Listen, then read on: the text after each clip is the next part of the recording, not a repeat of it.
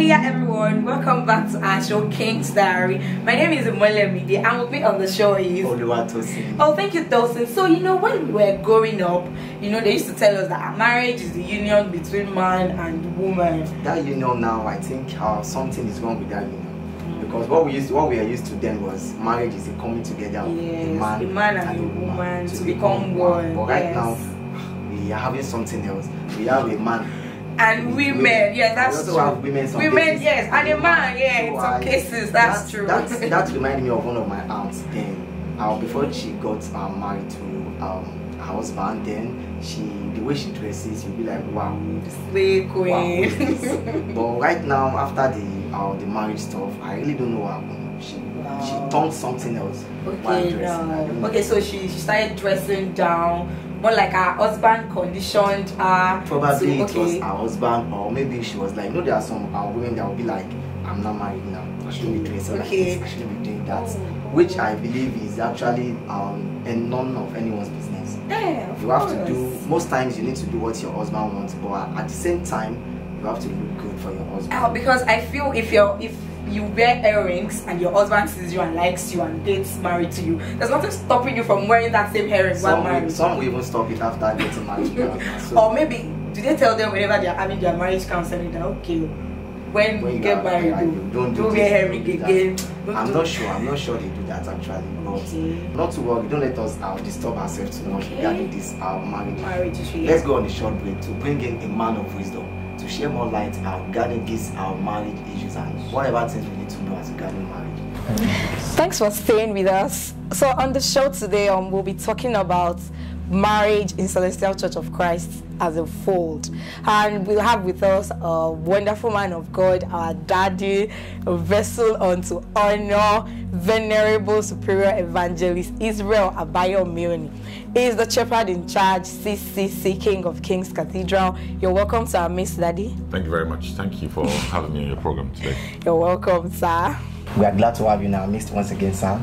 Daddy, we've been having some challenges regarding marriage in Celestial Church of Christ, Daddy.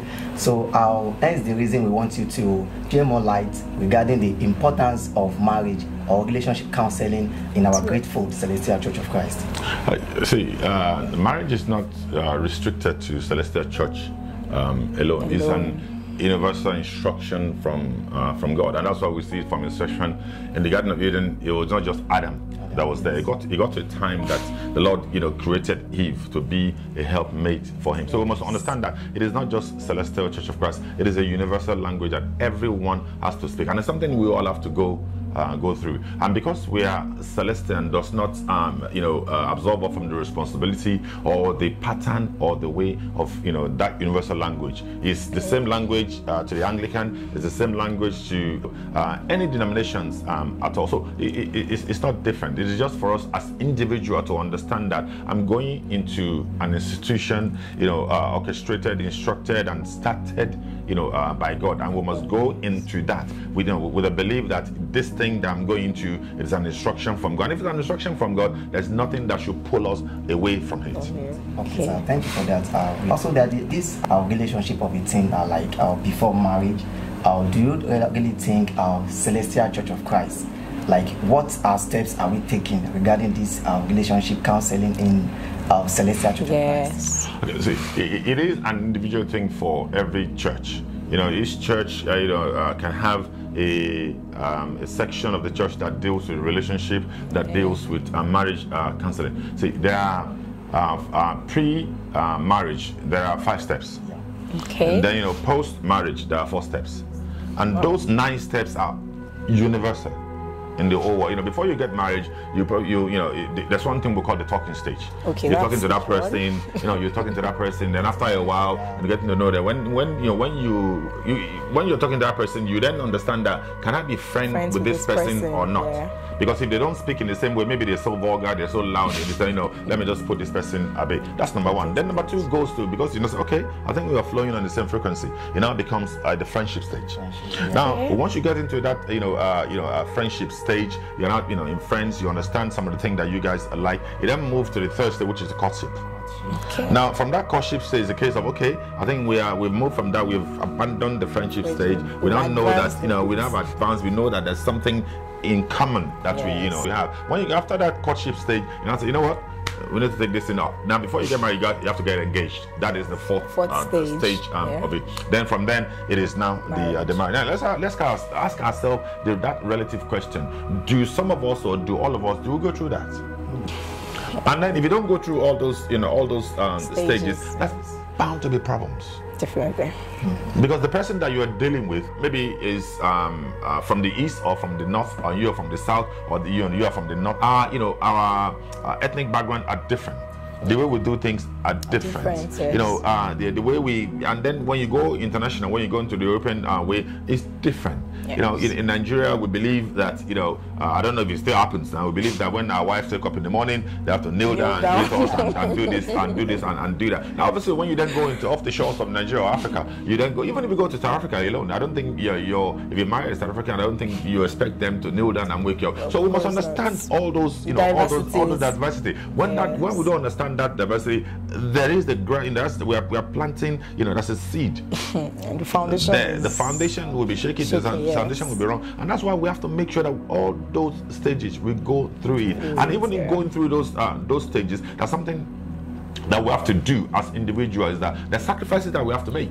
Good. I was going to ask, what about sacrifices? The sacrifice that we have to make. Obviously, if that person is not coming from your, from your ethnic background or from your, from your generation, from a religious background, you need to understand and you need to respect that. Yes. And as much as you have decided to, be friends, engage, and get married, you have to, respect. And I'm sure that but if you don't go through those 5 stages, there's no way that you will know. And then what you then know is that when you then get to the second stage, we're talking about, I said it was 9 stages. We're talking about 5. That is the pre and the marriage. Now, when you then get married, there's the romance stage. Okay. You got honeymoon, everything is fine. My darling, my wife, every single thing. Then after a while, reality checks in. Wow. That's number 2. You don't understand that we're not just friends again. We're not just courting again. We're not just engaged again. We're not married. Yes. And that's something that you do, which are sacrifices that you do. Maybe your husband that you're kind of used to going out with your friends and you eat out. You don't coming back home, coming back late. You must understand that.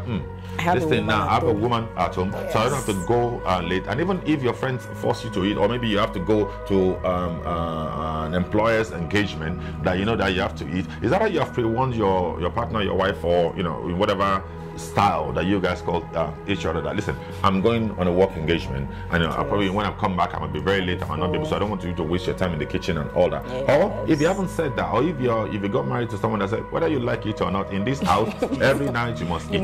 So you must have to leave a certain percentage in test time. Where you want to eat about 10 wraps of food before, you have to eat 4. I know that when I get home, Madam's food is there. So and you don't learn that if you jump from talking stage to marriage. That's true. So now that's the post marriage. I say is the the romance stage. Everything is fine. Then you got reality checks. Okay. And in this together. When you come home before that, you leave your when you leave your shirt on the on the sofa, or you throw, or you eat and you don't pick up the or for some of us men that I pray we change our hygiene, that your boxers have got skid marks in there all the time. You realize that someone have to put this in the washing machine and that. Now that's the reality. Now if you don't deal with that reality that is sitting in there, it now goes into the third one, is resentment. You start to resent each other. You start to resent each other, and all these things start to be wonder, have I not made a mistake? And then from resentment, it goes to the final stage, number 9, which is rebellion. Wow. There's nothing that you say to that man that will listen. There's nothing that you say to that woman that will listen. And instantly they whoa. I was like, wow. So that's why but once we have gotten through those 5 stages at first, we understand what we have. And when in the post marriage, when we get to that reality stage, and we understand I think there's still some tweaking that we need to do in this. The moment we do that, that tweaking, the resentment will not set in. Yeah. But when we leave that tweaking undone, resentment sets in. And even when we get to resentment, and we because we have started from the stage of talking friendship, we understand the body language of our partner.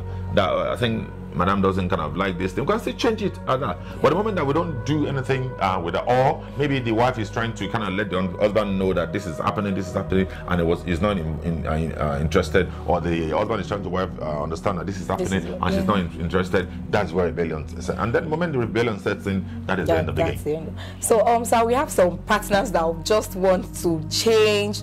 Yeah, okay, you know that your woman, maybe she sleeps by 8 p.m. Then because you get home late, you get home around 10 o'clock, you expect your wife to still be awake by then, and you tell her that no, you must not close your eyes, you must be awake till I get back. You see, marriage is a union. And there's no one that's forced into any union. Yeah. It's a union of two people. And that's what I'm saying, that, you know, once you are married, you know, it is, some people get, you know, some people did those 9 stages or so, those 5 stages, it takes them about a year. Some people, it works for them. But, you know, if you have been dealing with someone for about a year or 2, I'm not talking about people that want to die in the talking stage. You know, 3 years are still... We're still talking. Still observing. We're still observing, and then, you know, the friendship say we spent 10 years on that one, and everybody around knows that, oh, you know, they're calling us boyfriend and girlfriend, but no, it's just my friend. But in that time, you will learn that, you know, my partner or my friend sleeps at 9 p.m. Oh, I'm someone that doesn't sleep at that time. It is then that you guys have to then, you know, make the sacrifice and meet in the middle. The moment that you know that you're committed to this, that you know that this thing is going to cause issue. Except if someone is going into that, you know, that matrimony with the fact that, well, so that my mom does, so that my mom just keep bothering me all the time, let me just get married. So, but because you have not done that person, you didn't get to know them, you didn't get to understand the reason why they do that. There are some people that it is not just them. The moment it gets to 8 o'clock, and that's the shutdown. It's shut down. And then when we look at it sometimes as well, for people that are homemakers, I won't call them housewives. You know, home makers. They will have been at home from the morning. They probably prepared your breakfast to go to work. They, you know, prepared food for the children. You know, where you don't have the luxury of having a driver to take them to school. You know, you will have to take them to school. You know, you have to get, when you get back from school. You know, Junior, was sick yesterday. You know, threw up all the carpet. You wash, all that. You know, put their clothes in there.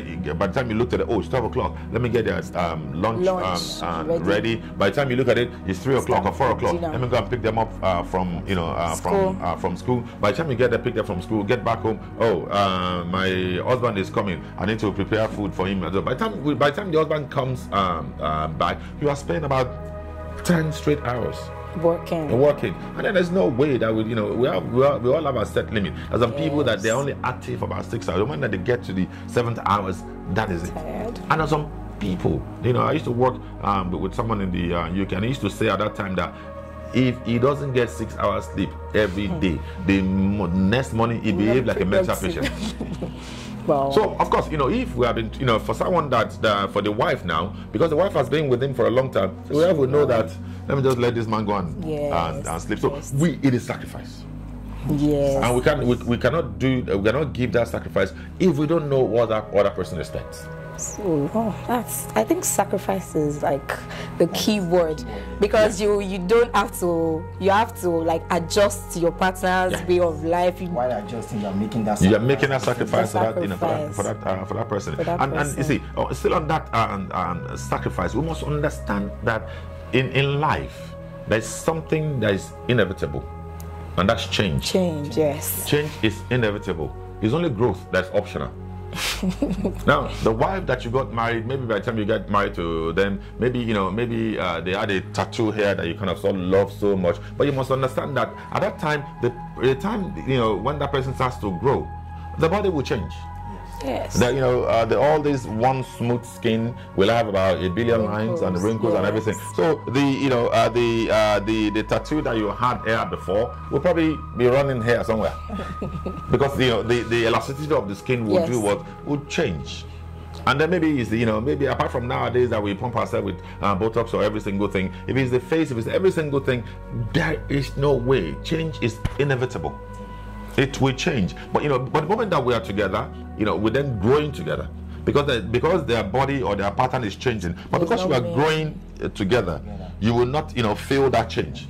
But if you are not growing together, you will feel that. And I think that's why they tell people not to marry for looks, because fine girl good skin. There is nothing. There is, and may God bless her eternity. Celine Dion, by the time she was in her prime, when she was singing and all that, you can see her flawless skin and everything. But by the time she got sick, when you look at her, you will not be able to recognize her. Yes. And now imagine someone that married the Celine Dion of the 80s, and then look at her. I don't think this is the best. What I ordered versus what I got. And then, but it's because you have not grown together. Yes. If you are growing together, you will notice that that change. If it's if it's something that you guys can do something about, maybe in the house you guys have exercise machine or whatever, you know that okay, this and you are used to it. Yeah. But the moment that you don't grow together, that is a problem. Thank you so much, sir.